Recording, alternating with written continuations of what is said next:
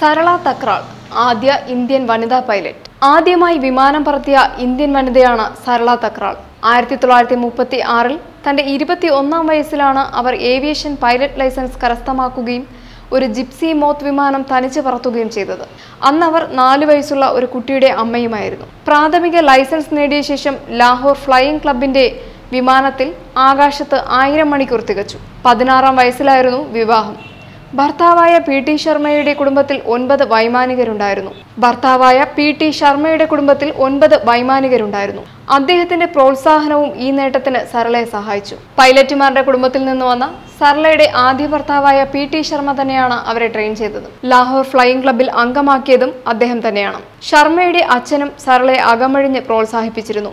ലാഹോറിനും കറാച്ചിക്കും ഇടയിൽ സ്ഥിരമായി ഫ്ലൈറ്റ് ഓടിച്ചിരുന്ന ശർമ്മ സർലയെ വിവാഹം ചെയ്യുമ്പോൾ അവർക്ക് 16 വയസ്സായിരുന്നു. ലാഹോർ ഫ്ലൈയിംഗ് ക്ലബിന്റെ ജിപ്സി മോത്ത് വിമാനത്തിൽ സർല 1000 മണിക്കൂർ തനിച്ച് പറത്തി ലൈസൻസ് കരസ്ഥമാക്കുമ്പോൾ വയസ്സ് 21. കൂട്ടിന് 4 വയസ്സുകാരി മകളുമുണ്ടായിരുന്നു. സ്ത്രീകൾക്കിടയിൽ അന്ന് തുല്യ പ്രാതിനിധ്യത്തിനായുള്ള ശബ്ദങ്ങൾ ഉയരുമ്പോൾ സർല എന്ന 21-കാരിയായ അമ്മ എല്ലാറ്റിനും മുകളിലൂടെ പറക്കുകയായിരുന്നു. അതും പുരുഷന്മാരുടെ കുത്തകയായ വിമാനത്തിന്റെ കോക്പിറ്റിലേക്ക് സാരി ഉടുത്താണ് സർല കാൽവച്ചത്. വിമാനം പറത്താനുള്ള എ ലൈസൻസ് കരസ്ഥമാക്കിയ സർലയെ ബി ലൈസൻസ് കൂടി എടുപ്പിച്ച് ഒരു കൊമേഴ്ഷ്യൽ പൈലറ്റ് ആക്കുകയായിരുന്നു ശർമ്മയുടെ ആഗ്രഹം.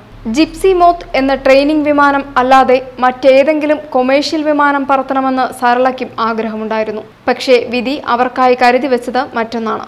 1939-ൽ ക്യാപ്റ്റൻ ശർമ്മ ഒരു വിമാനാപകടത്തിൽ കൊല്ലപ്പെട്ടു. അന്ന് സർലയുടെ പ്രായം 24. ചെറുപ്രായത്തിൽ തന്നെ വിധവയായ സർല അറിയുന്ന വിദ്യ കൊണ്ട് കൊമേഴ്ഷ്യൽ പൈലറ്റ് ലൈസൻസിന് അപേക്ഷിച്ചെങ്കിലും രണ്ടാം ലോക മഹായുധം പൊട്ടിപ്പുറപ്പെട്ടതുകൊണ്ട് സിവിലിയൻസിനെ ട്രെയിൻ ചെയ്യിക്കുന്ന പരിപാടി അധികൃതർ നിർത്തി. അതോടെ പറക്കാനായി തയ്യാറാക്കി വെച്ച ചിറകുകൾ മടക്കി അവർ പെയിന്റിങ്ങിലേക്കും കലയിലേക്കും മടങ്ങി.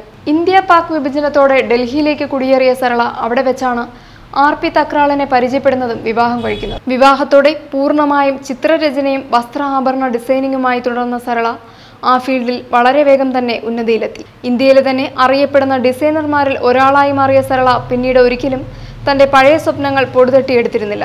2008-ൽ അവർ മരിക്കും വരെ കോക്പിറ്റും കണ്ടിട്ടില്ല. അന്വേഷണം.com വേണ്ടി ജമീമ ജേക്കബ്.